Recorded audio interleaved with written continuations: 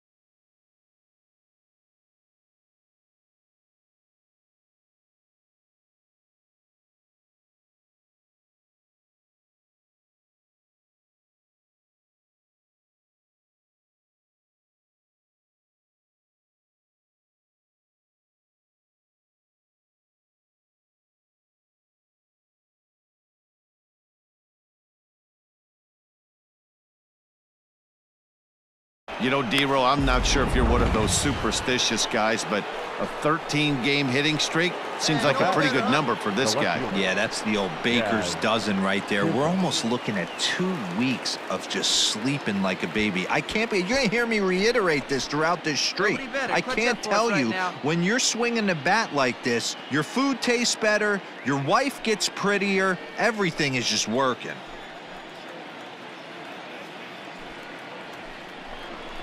And here's a pitch swung on and grounded toward Rosario at short. Throw to first in plenty of time, and the side is. Marlene Garcia is on to pitch out of the bullpen in the bottom half of the 8th. Number 66. He's ready. Here's the first offering. Edwin Encarnacion is in to start things off here as he looks at a called strike. It's 0-1. Ground ball foul down the left side.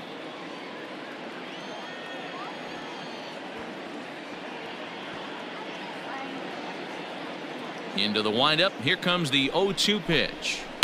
Fouled away.